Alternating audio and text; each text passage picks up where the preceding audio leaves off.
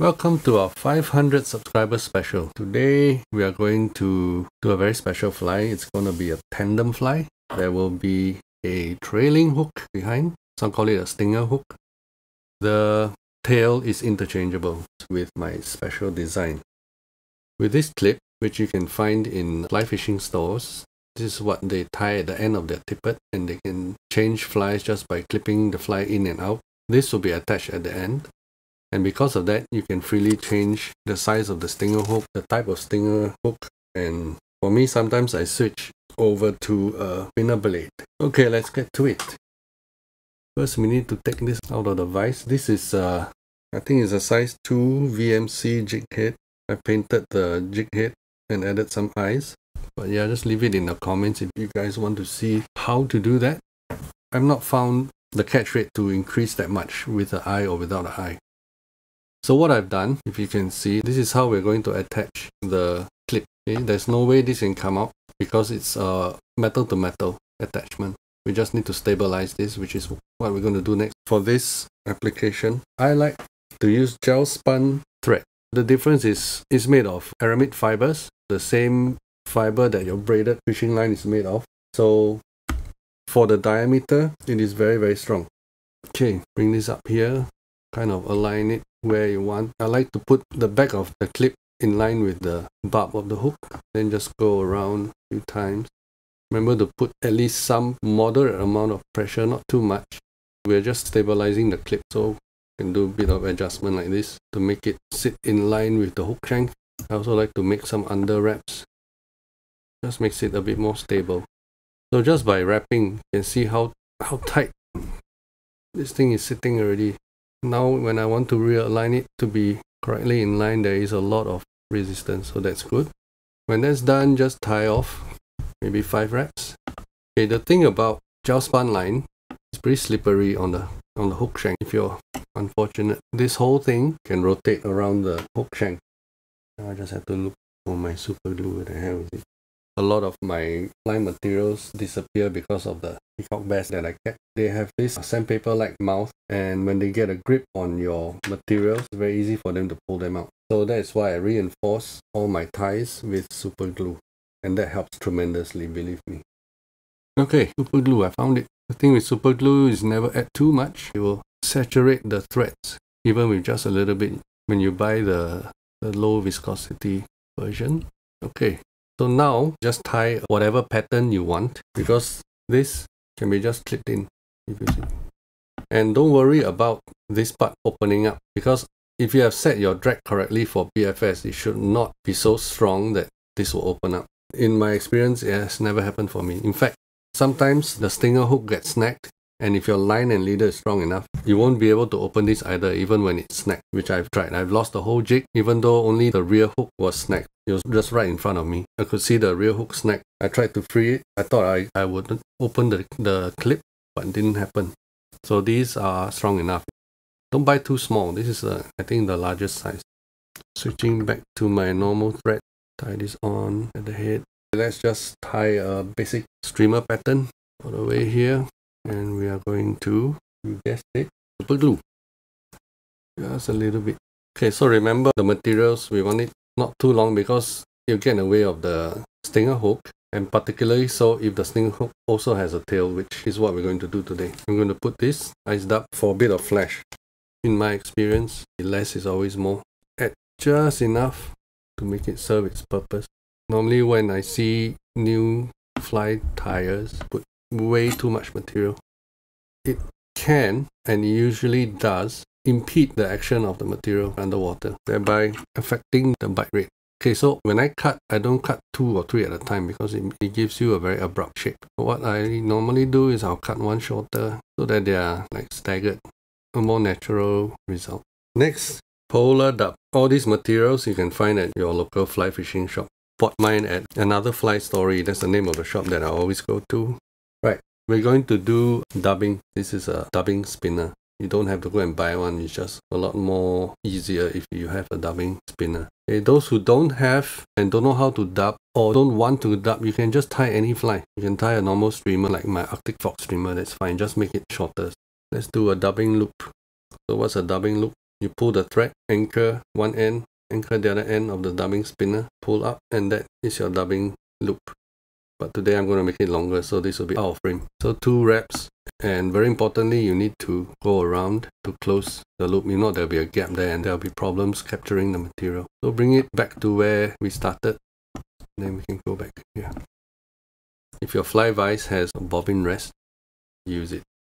Okay, we are ready to insert the polar flash, but before that, there's another tip I want to share with you. So last time, I used to put ferro wax just to help to hold the materials on the thread while I work with it.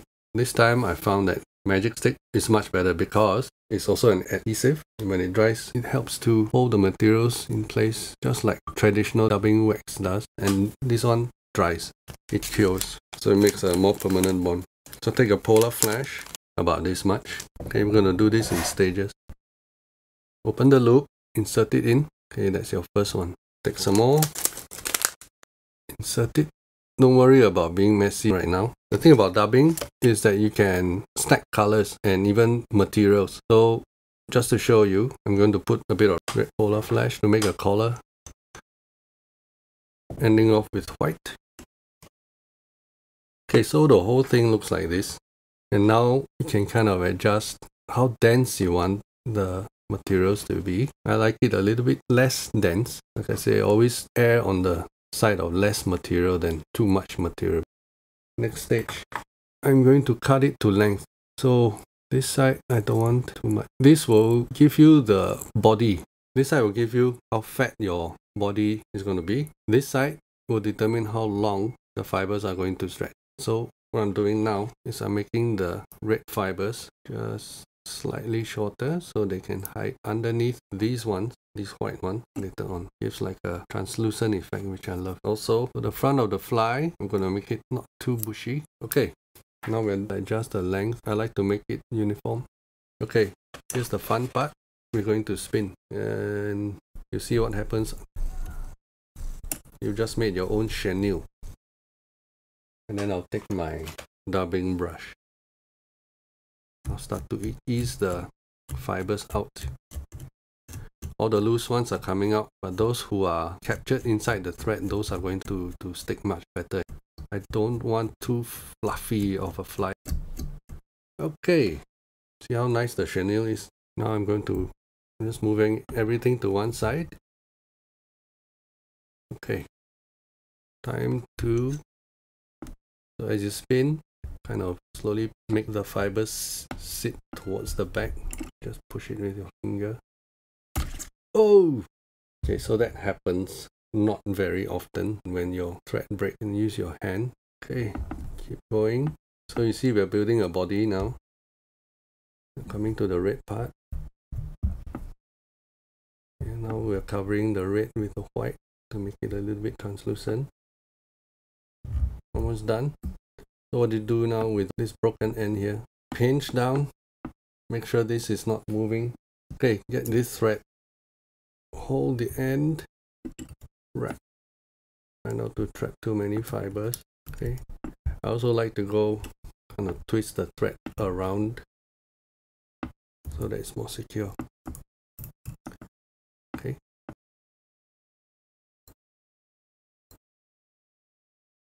Make sure you are wrapping on this side of the thread, otherwise you won't be securing it at all. Okay, time to snip it off. Go as close as you can. Done. And now we will tie off the fly.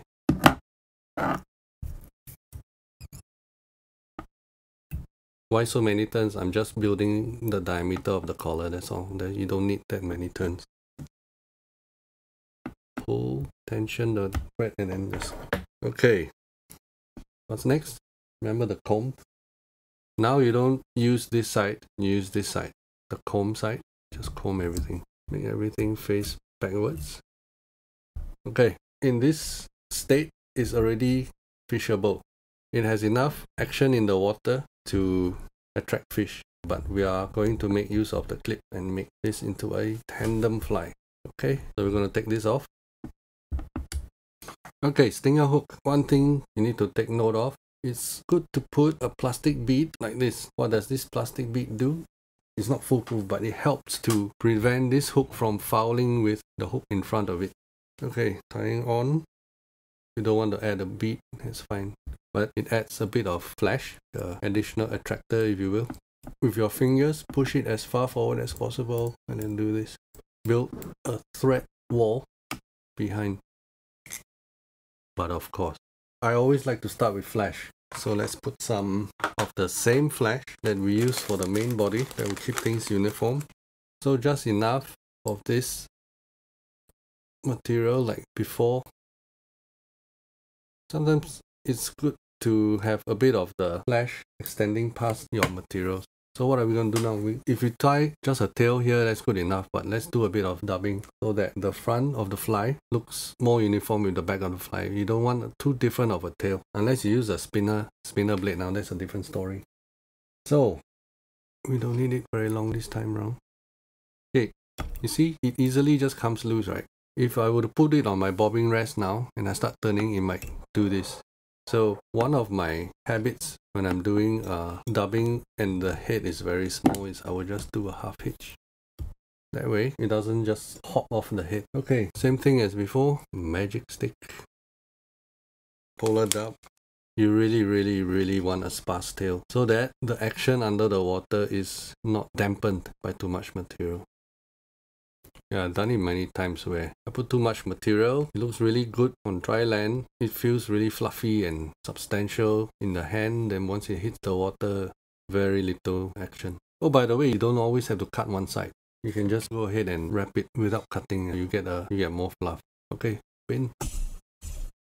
So you see, chenille.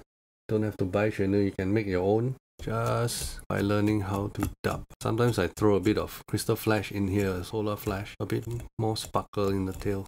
After a few rounds of the dubbing brush, whatever is coming out has already come out. You do the same thing as before. Move everything to the left, wrap it to the right. And we're done. All that's left is to secure this. Go around once, twice, maybe even 3 times. Lock it in.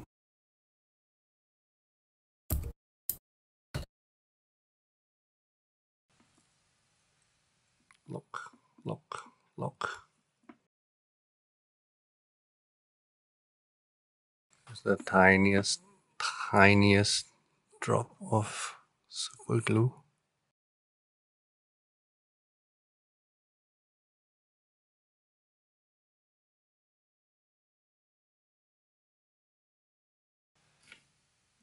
Dubbing brush. That's the tail. Okay, you want to clip it on this way or you want to clip it on this way? It's up to you. I normally clip it on this way. 500 subscriber special tandem fly. If you haven't done so, please subscribe. This thing in the water, I tell you, is magic. This thing moves not just left to right, up and down as well. And with every jerk, it kind of amplifies what the material in the front is doing. When you jig, this material will flare upwards. This one, the whole tail flares as well. Very nice. This pattern has caught me a lot of fish. So do try this pattern. I'm pretty excited about it. See you on the next video.